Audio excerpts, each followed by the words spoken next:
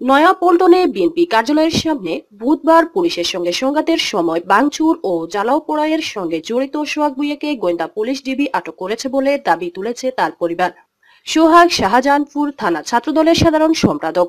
সংঘর্ষের সময় একাধিক ফুটেজে লাঠি হাতে শার্টের বোতাম খোলা অবস্থায় সংঘাতে জড়াতে দেখা গেছে তাকে। তবে রোববার রাত পর্যন্ত সোহাগকে আটকের কথা আনুষ্ঠানিক নিশ্চিত করেননি পুলিশের কোনো কর্মকর্তা। সোহাগ ভূঁইয়া বিএনপির কেন্দ্রীয় নেতা মির্জা আব্বাসের অত্যন্ত ঘনিষ্ঠ হিসেবে পরিচিত। বুধবার নয়াপল্টনে সংঘর্ষের সময় পুলিশের দুটি গাড়িতে অগ্নিসংযোগ ও আরো একটি গাড়ি ভাঙচুর করে বিএনপি ও তার অঙ্গ সংগঠনের নেতাকর্মীরা। এই ঘটনায় পুলিশ বাদী হয়ে 3টি মামলা করে। মামলায় বিএনপির কেন্দ্রীয় নেতা মির্জা আব্বাস, রুহুল কবির রিজভী, গায়েশ্বর চন্দ্র রায়ের পুত্রবধূ নিপুণ রায় চৌধুরী সহ 200 জনকে আসামি করা হয়। সোহাগের বোন সেলিনা আক্তার জানান, রোববার সকাল 7টার দিকে রাজধানীর শনির আখড়ায় এক আত্মীয়ের বাসা থেকে সোহাগকে তুলে নেয় পুলিশ। এর আগে তার পরিবারের সদস্যদের আটক করা হয়। তখন সোহাগ কোথায় লুকিয়ে আছে তা জানতে চাপ দেওয়া হয়। স্বজনদের কাছ থেকে ঠিকানা জানার পর তাকে আটক করে পুলিশ।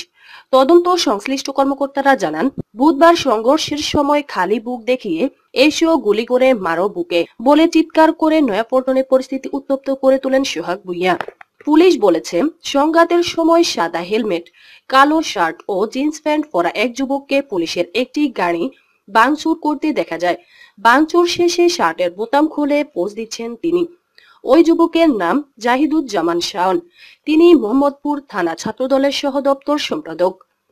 এছাড়া সিসিটিভির ফুটেজ ও গণমাধ্যম কর্মীদের কাছ থেকে পাওয়া ছবি বিশ্লেষণ করে নয়াপল্টনে হামলাকারী হিসেবে মোহাম্মদ মহসিন, খালেদ সাইফুল্লাহ সহ আরো কয়েকজনকে শনাক্ত করা হয়েছে।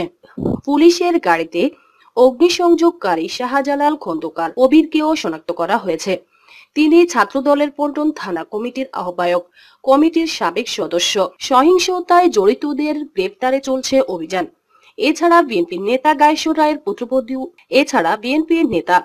রায়ের পুত্রবধূ নিপুণ রায় চৌধুরী সহ রিমান্ডে নেওয়া 7 জনকে জিজ্ঞাসাবাদ করেছে ডিবি। কেন আগে থেকেই নয়াপল্টনে বিএনপির কেন্দ্রীয় কার্যালয়ের সামনে এত সংখ্যক লাঠি এনে রাখা হয়েছিল তা জানার চেষ্টা করছে পুলিশ। পরিকল্পিতভাবে বুধবার নাশকতার সূত্রপাত ঘটানো হয় বলেও পুলিশ জানিয়েছে।